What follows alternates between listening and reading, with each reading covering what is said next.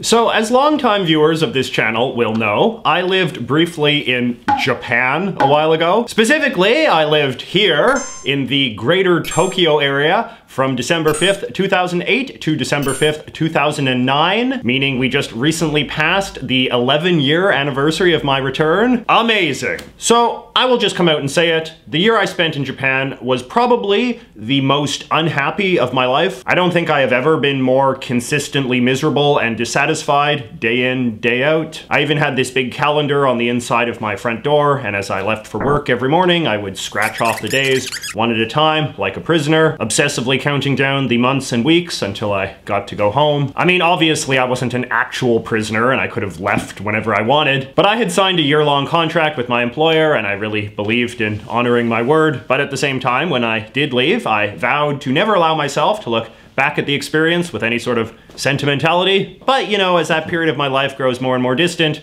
I find myself increasingly breaking that promise. The nostalgia has begun to seep in, and I now often fantasize about going back, not to live or work, but just to experience and see some things again. There are neighborhoods I want to revisit, things I want to eat, stuff I want to buy. And I'm telling you about these confused feelings because I think they represent an important example of how it is possible to feel deeply conflicted about a place's culture. So culture is of course a broad concept that's difficult to precisely define, but in the sense we're talking about it today, culture means the characteristic features of everyday existence. And this in turn means a mix of things, both material and non-material. I like to use this admittedly arbitrary list of cultural characteristics. As you can see, it features both physical things like food and folk art and clothing, as well as abstract, attitudinal things like manners and child rearing and work schedules. Other attempts to chart the component parts of culture usually feature a similar mix of material and non-material. There's also the so-called tree or iceberg theory of culture that puts the more material things at the top, with the non-material things being the part that's below the surface. Now here in North America, we like to think of ourselves as being quite the little experts on culture. After all, we have a long tradition of welcoming people from all different parts of the world, and we love to celebrate the multicultural nature of our big cities. But of course, the way we measure the presence of cultures in our midst also tends to be heavily biased towards the material side. When we talk about a multicultural neighborhood, we tend to fixate on like how many foreign restaurants it has, or the number of stores selling unique handicrafts or clothes. And of course, there's nothing we love more than some sort of big exotic festival with a bunch of traditional folk dancers and musicians playing their weird foreign instruments. What we would never think or say, however, is something like, oh, what a lovely diverse community. Did you notice all of their different theories about time? Or, oh, what a wonderfully multicultural neighborhood. On every block, you'll come across a different ideal of how subordinates should interact with their social superiors. Even our anxieties about multiculturalism tend to be very bound up in the material realm. This whole idea of cultural appropriation, for instance, is very much tied to a fear of using physical things like food or clothing in a disrespectful way. And of course, a lot of people who say that they dislike multiculturalism tend to fixate on physical stuff too, like foreign languages on signs, or the way people dress, or at the most extreme end, their race, which is of course about as physical as it gets. Anyway, knowing that this is our society's dominant view of culture, it is perhaps only natural that we would develop a particular fascination with places whose material culture we perceive to be vastly different from our own. Places like Japan.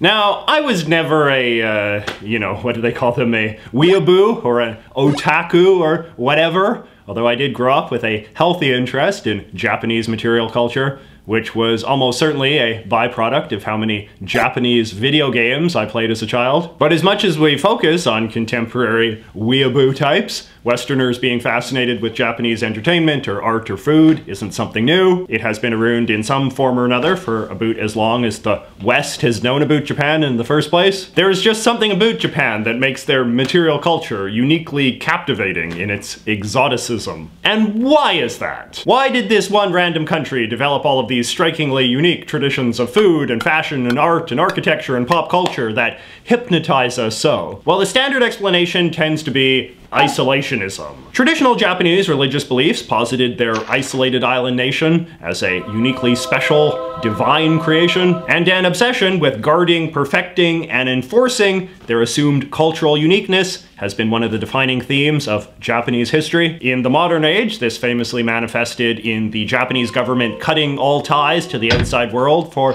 over 200 years. And of course, we know that Japan was unique among many other Asian countries in never being colonized by the Europeans. The 20th century, in turn, saw Japan go through a fascistic phase of extreme nationalism that helped instigate the worst war in the history of mankind, but also did less to discredit their ideas of cultural exceptionalism than you might expect. Even during times when Japan has embraced a more open attitude towards the rest of the world, like in the late 19th century or immediately after the Second World War, they've still always been very big into this idea of embracing foreign ideas strictly on their own terms. They even have this whole concept of Nihon Teiki, or basically making the work of the foreigner compatible with the sensibilities of the Japanese. My job in Japan was being a private English tutor, which is a huge source of employment for immigrants in that country. This is because another aspect of Japan's continued legacy of isolationism is that the country's English skills remain quite poor,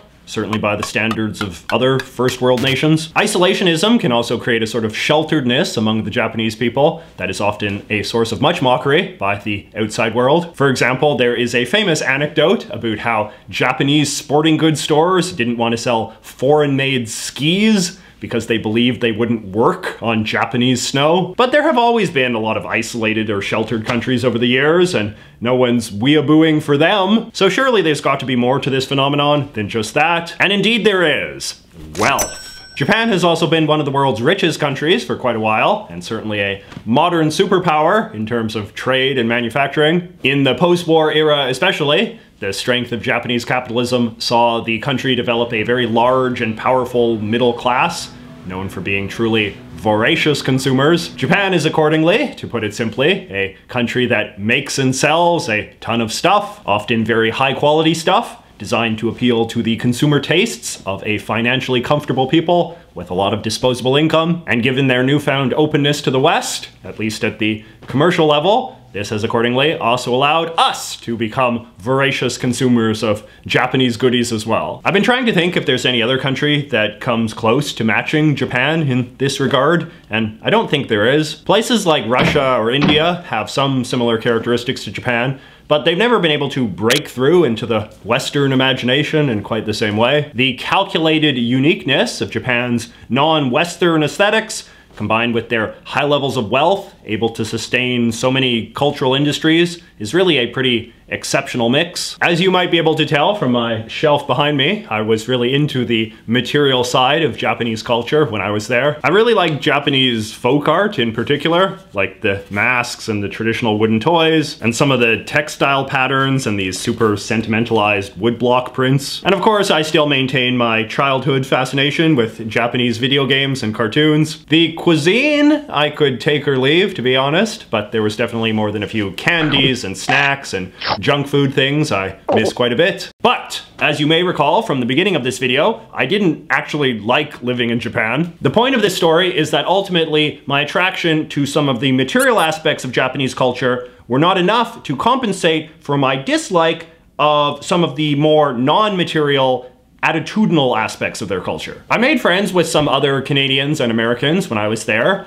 and one of our most popular topics of conversation was always how frustrating it was to work for Japanese people, given the enormous values gap between us. One particularly common complaint was that our bosses, even the ones who were super fluent in English, were all very bad at communication and explaining why things had to be done. We resented being made to do stuff that we considered busy work or counterproductive to the best interests of our company or clients. In short, resentment for what we saw as irrational policies or instructions. On this continent, we tend to be very individualistic and rationalistic, very demanding of explicit communication, and very fond of universal principles of good and bad. The Japanese, meanwhile, are said to be more collectivistic and more deferential to hierarchy and rules, more into non-verbal communication, and more concerned with maintaining order and harmony above all else. To put an even finer point on it, the Japanese have a very elaborate and esoteric system of social etiquette and standards of proper behavior that's evolved on their isolated island over the course of centuries. Some of it is rooted in the country's Buddhist heritage, some of it is the legacy of survival tactics that developed during the samurai era, and obviously some of it is more modern. But it all adds up to a social environment that can be incredibly difficult for an outsider to navigate without constantly getting frustrated, angry, or depressed, as I did at my job and